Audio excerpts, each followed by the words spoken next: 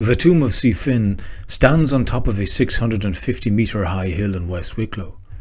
It appears to be part of a series of tombs, as a number of other peaks in the area, like Seefinigan and Seehan, also have similar large stone cairns covering their passage tombs. These are found in most regions of Ireland, but are more prevalent in the northern half of the island. The usage period of passage tombs date from around 3750 BC to about 2500 BC, the Late Stone Age, or otherwise known as the Neolithic period.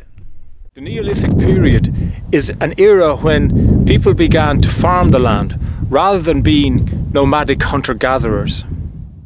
The tomb is a large stone cairn, measuring around 26 metres in diameter and about 3 metres high. You can see a number of large curbstones around the base of the tomb, defining its outer edge. There are 2 decorated stones just inside the entrance, a feature of most tombs in Eastern Ireland. So the tomb is entered by a 10-metre passageway into this corbelled chamber, which has 5 compartments that were primarily used for grave goods. Cremated bodies were generally put into these compartments, usually of people of high status. Unfortunately, this chamber has collapsed over the centuries and now it's open to the elements. Burials in Irish passage tombs tend to be accompanied by a limited and distinctive range of objects. These grave goods include pins fashioned from bone or red deer antler, carved and polished stone pendants, and occasionally distinctive pottery. Ireland's best known passage tomb is in County Meath, the mighty Newgrange, which has an association with the solar cult after a light box was discovered during excavation in 1968, and this has been aligned to cast light into the tomb during the winter solstice. When first noticed, the beam of light lasted 17 minutes, a powerful way of showing the dead inside the light to come of the new spring ahead. One feature of Irish passage tombs that distinguishes them from other monumental types of the Neolithic era is the longevity of the tradition. They appear to be in use for well over a millennium, in contrast to other monument types associated with the early Neolithic, such as court tombs or portal dolmens.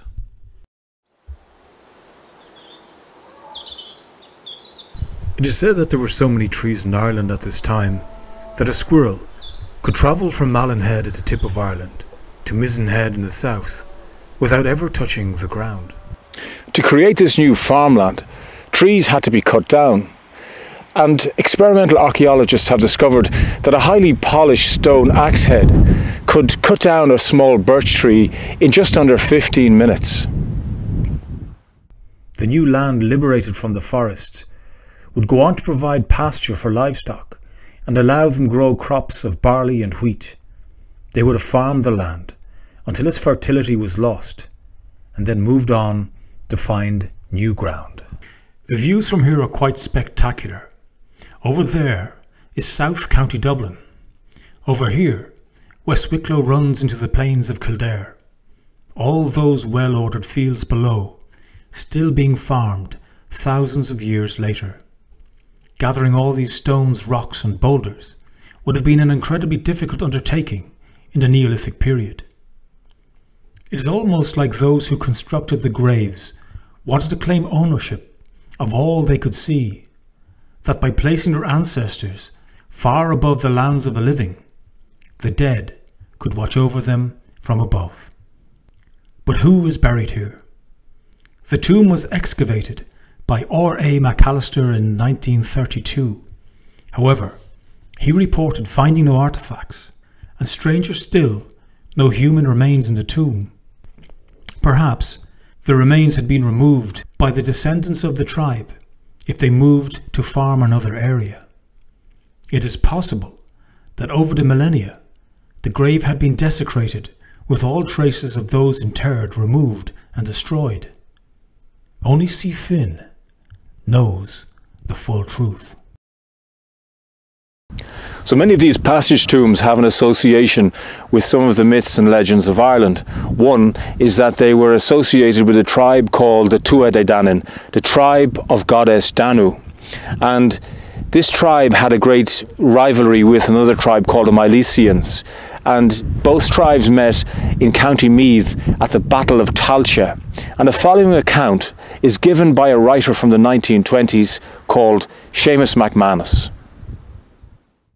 When they had joined their forces in Meath, they went against the de Dannan in the general battle at Talcha, and routed the latter with great slaughter. 3 kings and the 3 queens of the de Dannan were slain, and many of them killed, and the remainder dispersed.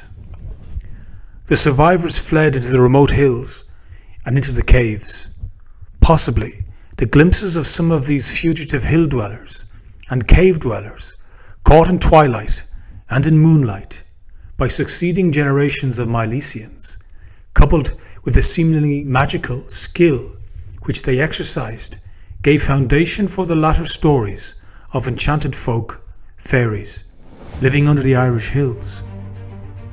Though a quaint tale preserved in the ancient Book of Leinster says that after Talcha it was left to Amergin, the Milesian poet and judge, to divide Éireann between the 2 races, and he shrewdly, so with technical justice, giving all above ground to his own people and all underground to the de Dannan.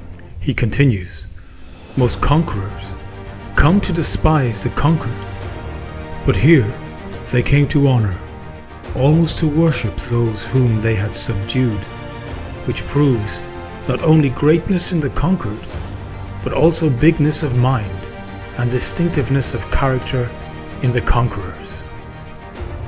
The de Dannan skill in the arts and crafts, in course of time, immortalized itself in beautiful legends among the Milesians. After this, Tuatha de Dannan dwell in this other world, but sometimes interact with humans and the human world. They are associated with ancient passage tombs, which were seen as portals to the other world. Thank you for watching, but please like and subscribe, as this will encourage future productions.